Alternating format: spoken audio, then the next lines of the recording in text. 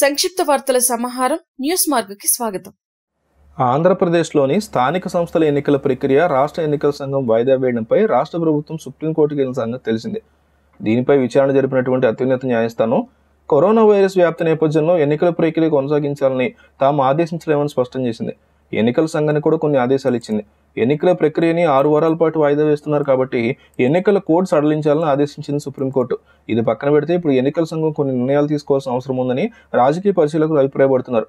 ఇప్పటికే కొన్ని చోట్ల నామినేషన్ల ప్రక్రియ పూర్తి కావడంతో పాటు కొన్ని నియోజకవర్గాల్లో పలు స్థానాలు ఏకగ్రీవమయ్యాయి. సాధారణంగా ఎన్నికలు కూడా అమల్లో లేదంటే ఎన్నికలైనా పూర్తయి ఉండాలి, లేక ఎన్నికలు రద్దు కాబడి ఉండాలి. కానీ ఇక్కడ ఎన్నికలు కేవలం వాయిదా పట్టడంతో ఎన్నికల ప్రక్రియ సగంలో అయిపోయింది కాబట్టి ఎన్నికల కోడ్ నిలిపేస్తే అధికార పార్టీ చట్టంలో లొసుగులు ఉపయోగించుకుని ఓటర్లను ఆకట్టుకునే విధంగా పలు ప్రయత్నాలు చేసే అవకాశం ఉంది.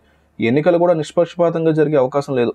ఎన్నికలు ఎప్పుడైనా నిష్పక్షపాతంగా జరిగితే ఓటర్లు సరైన నిర్ణయం తీసుకోగలరు. అందువల్ల ప్రకటించినటువంటి ఎన్నికల ప్రక్రియ రద్దు చేసి కేంద్ర బలగాల ఆధ్వర్యంలో ఎన్నికల ప్రక్రియ తిరిగి మొదలుపెట్టాలని పలువురు విశ్లేషకులు కోరుతున్నారు.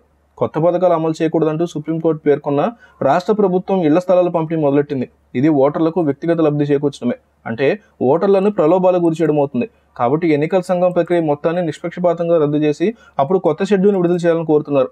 అలా జరగకపోతే మాత్రం ప్రజల మద్దతు కోసం పలు సంక్షేమ కార్యక్రమాలతో పాటుగా కొన్ని లబ్ధి చేకూర్చే కార్యక్రమాలు కూడా సర్కారు శ్రీకారం చుట్టే అవకాశం ఉందని, అప్పుడు ఫలితాలు ఏకపక్షంగా ఉండే ప్రమాదం ఉందని అభిప్రాయపడుతున్నారు. ఇప్పటికే నామినేషన్ వేసిన వారికి పలు బెదిరింపు ఫోన్ కాల్స్ వస్తున్నట్టు టీడీపీ పార్టీకి సమాచారం అందుతోంది. దీంతో టీడీపీ కూడా న్యాయ సలహాలు తీసుకుంటోంది.